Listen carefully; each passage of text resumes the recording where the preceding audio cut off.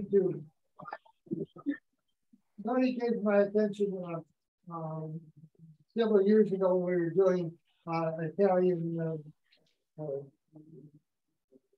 searching for roots and branches, reconstructing the Italians in Chicago. He had an article about a woman who was described as the queen of Little Italy. Anna Carlo Blas, he might tell us more about it in his talk. He is the one who's responsible for putting all of our oral histories, we have 100 of them, online at the URL number. What is it? What's the address of our tiny URL? Tiny URL, then what? Yeah. tinyurl.com. Okay, I didn't hear it from all of you. tinyurl.com. Okay, you got it. Thank you. Tony, welcome back to Casa Italia. Thank you, Dominic. Good morning, everyone from sunny Florida. I'm J Maro. As Dominic said, I did some work with the oral histories. Recently, I put a family tree behind as many of them as I could, and I'll talk a little bit about that later. Dan has told you just about everything you need to know about researching your family history and so forth. So today I'm going to confine my remarks to just giving you some thoughts and some tips on how to go about writing your family story. I did one a long time ago in maybe 2012. And I did more than one actually, but this is one of them. So after I give you some thoughts and tips, I'm going to tell you how I went about doing the project. So I'm going to bring up the slideshow.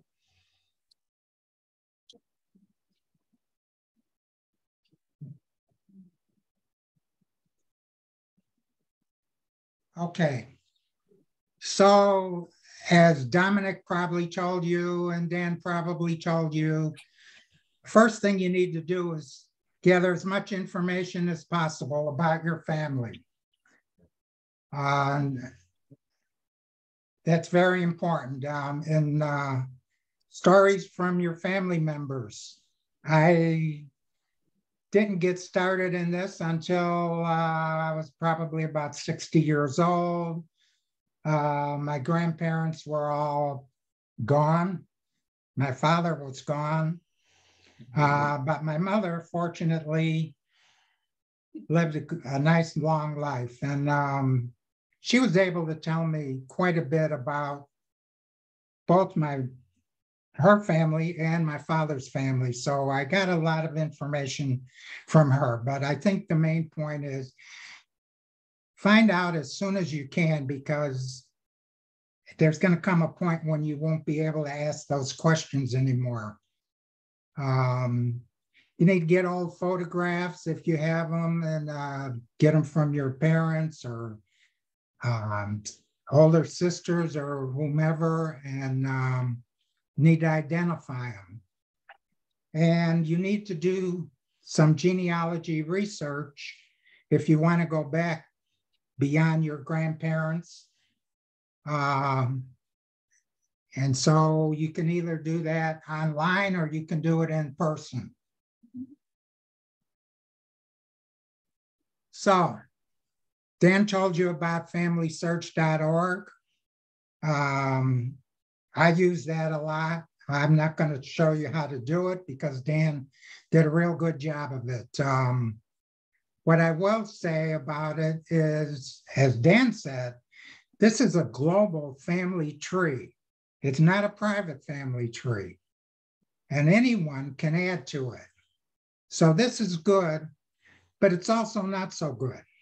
I mean, I began with my family tree on Family Search. And one day I looked at it, and one of my uncles, I believe, had 7 more children than I had already recorded. And, it would have been impossible.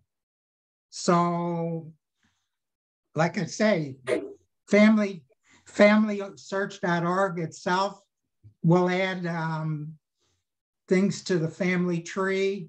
Other people, probably millions of people, can add things to the family tree, and it's not private. So Ancestry, yeah, my sister uses Ancestry a lot, and it is all nationalities. Mostly though, Ancestry is indexes to documents, but not the documents themselves. So I'm kind of a hardhead, and I want to see the document. I don't want to see what somebody else decided that document said. So you could use it as a starting point, but as I said, I need to see the documents. Portale Antonati is exclusively Italian, and that's been a godsend since it came up maybe a couple years ago. They've got great records. They're categorized by year, which Family Search is not.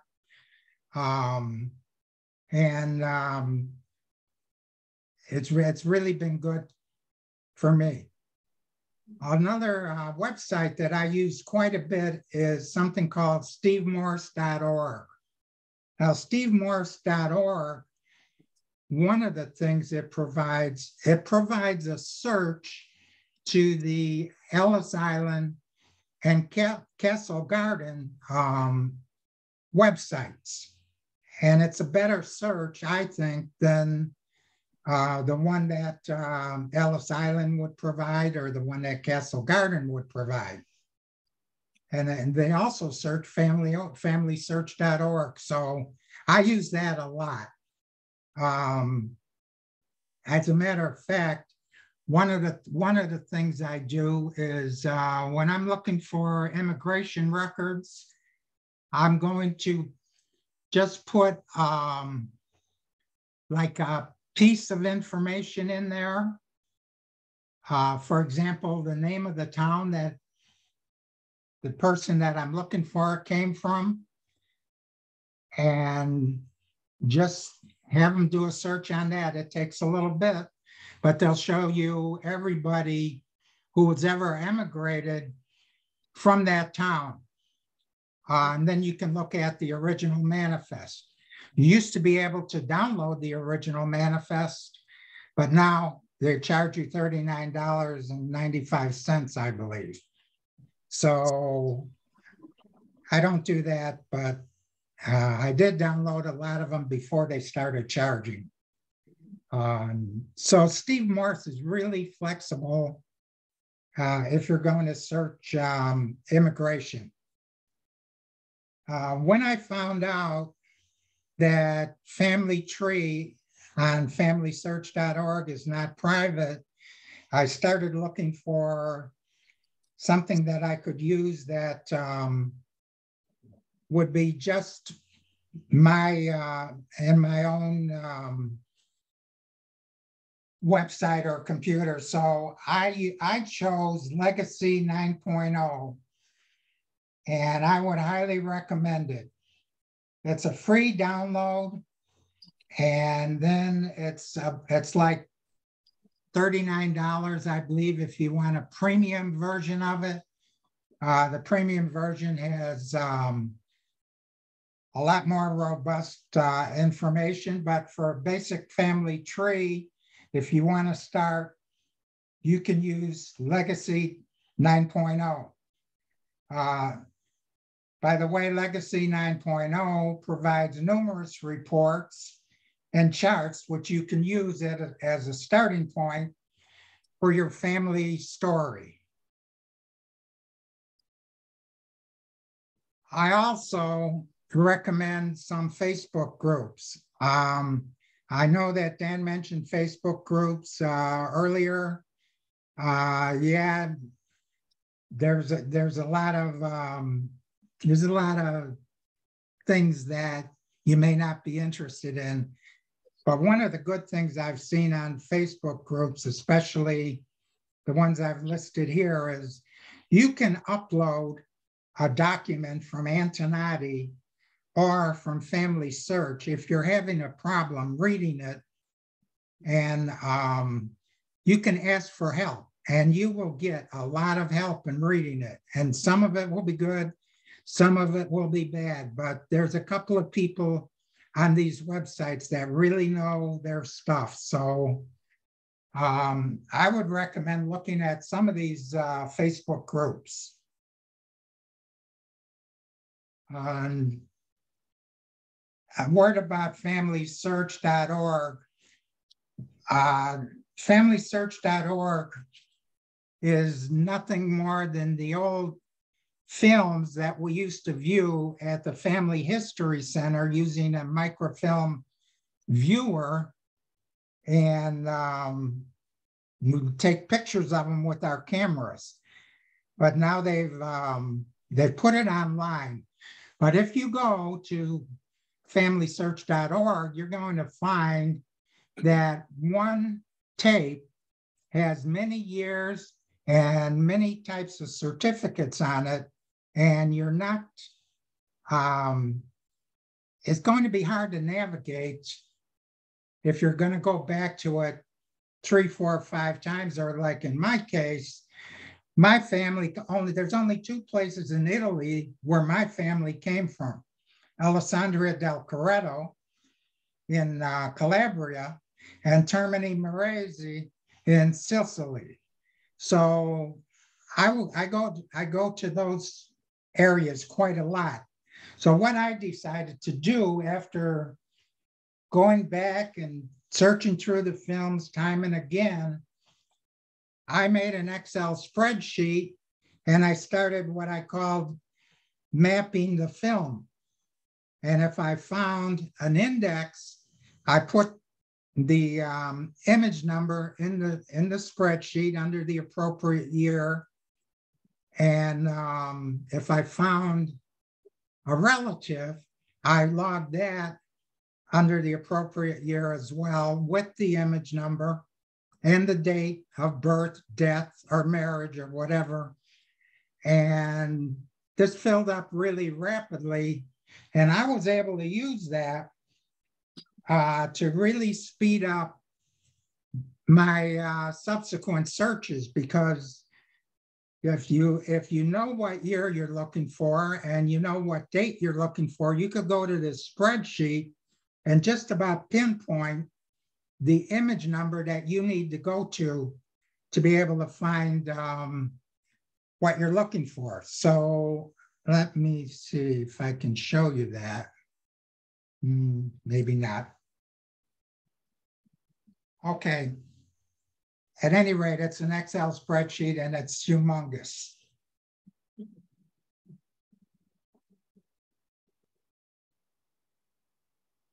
Well, let me go back. So I chose to download all of my documents rather than have a link to the source of the document. So the reasons for that is, number one, as occurred with Antonati recently, the links didn't work for a while. And I don't know, there's no telling that FamilySearch.org might do that too. I don't think they will, because they're pretty stable, but some of these other websites are going to change their links when they upgrade their website or something. So if you're just putting in a link to the document, 5 years from now, it may not work. If you download the document, you've got it, providing you backed up. Also, if you're going to print your document or publish your document, links aren't going to work. You have to have the actual document. As Dominic had pictures of actual documents in the story that he wrote. So if you're going to download, so organization is critical. My sister and I started this about 20 years ago. And back then, I started taking pictures and loading them on my computer. She started printing them. She has a very difficult time now finding a certain document because she's got a number of them and they weren't very well organized. I keep mine on a PC, and this is how I organize my my source images. I don't know if you can see that, but it's a pretty detailed hierarchy. I think it says documents, genealogy, source images, Italia. That you have. Alessandria, and then Alessandria del Carretto birth records. And then it's last name, first name, date of birth. So that's how I do it. Let's see. Okay. I want to say something about this naming convention. I think you all know what it is. The first son is named after the paternal grandfather. First daughter is named after the paternal grandmother. Second son, maternal grandfather. Second daughter, maternal grandmother. And then maybe an uncle, a favorite uncle or whatever. You can use this to your advantage.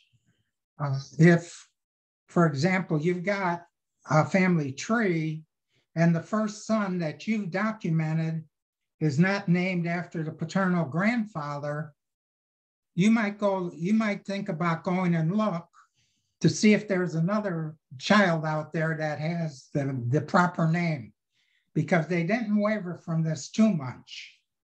And you can also use it the other way. If you look at the first son born, you can tell the first name of the first grandfather, of the paternal grandfather in most cases.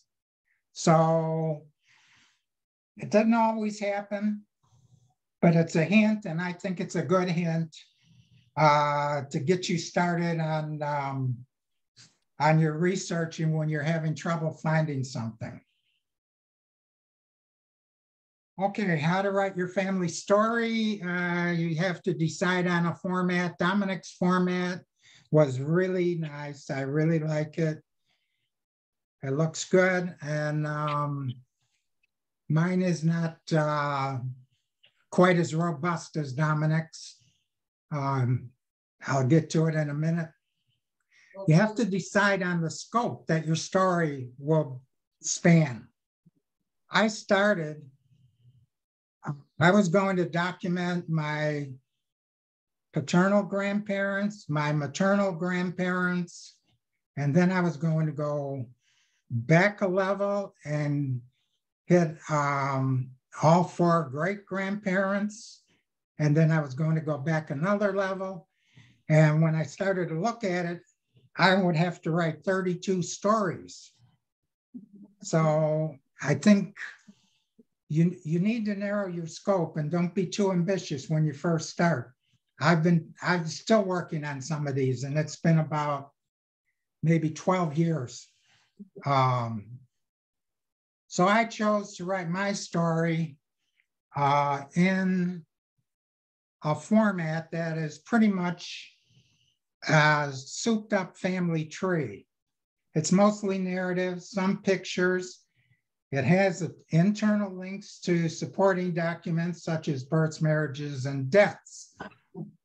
if you built your tree with the app, you can use your app like Legacy 9.0 and print a report that will give you a starting point or a skeletal story that you can import into Microsoft Word and begin adding details to it as you like. And that's what I did. After you've written your narrative, you can insert the documents that you have behind your narrative. And let's see.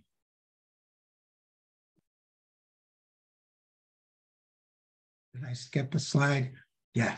Okay, so next you can link points in your narrative to the relevant supporting documents and photos that you've inserted.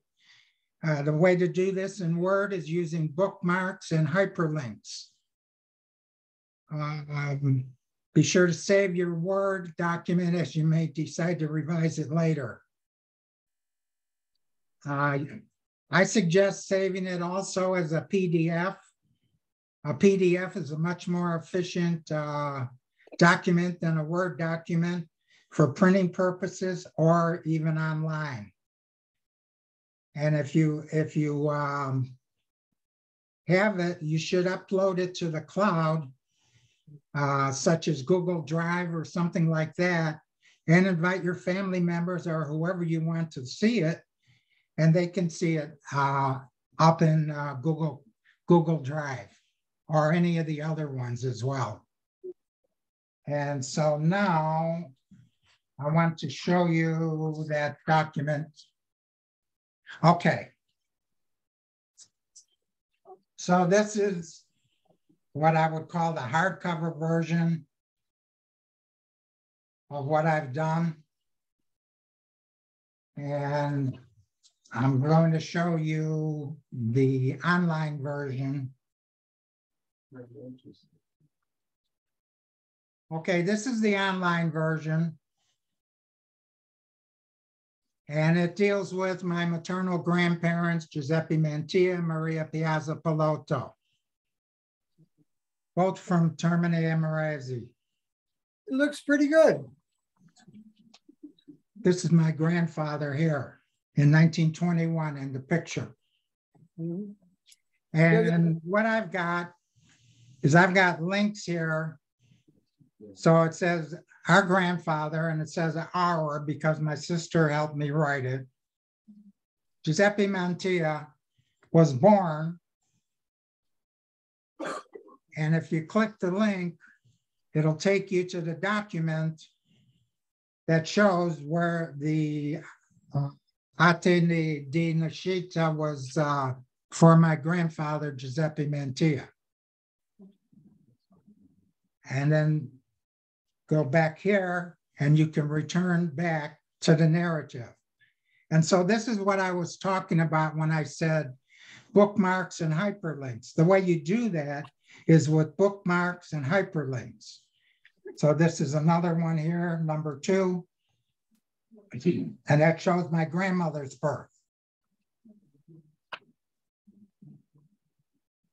Also, Chicago renumbered all of their streets in 1909. So this 436, I think it says 24, 24th Street, 436. You can't go there now to 436 West 24th Street and expect to be in the same place because the renumbering occurred. So you can return to that. And then if I go down a little bit, you know, I want to show you, I did put personal memories that I have of my grandfather and grandmother. And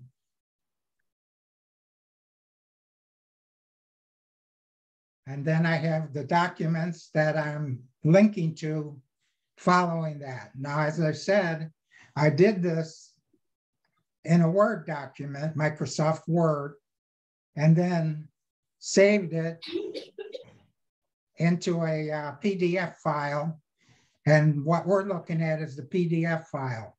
And it takes up a lot less room. It's a lot more efficient than Microsoft Word would be. And I would say that concludes my presentation. Okay. Oh, thank you very much.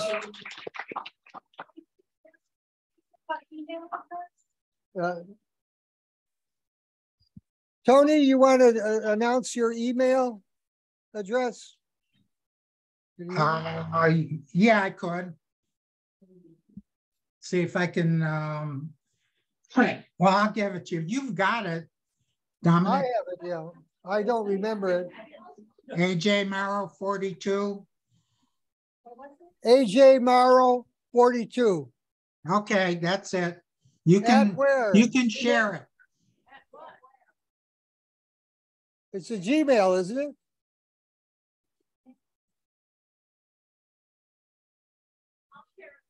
Okay.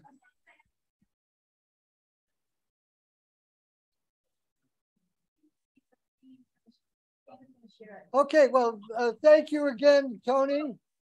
And You're welcome, Dominic. let's stay in touch. Thank you for continuing to work with us on creating genealogy family trees for the people who did our oral histories. Oh, Okay. by the way, Dominic, I wanted to mention that the family trees in the oral history were made using that app that I mentioned, Legacy 9.0. Oh, Legacy 9.0. Okay, that's a recommended app. Okay, Right.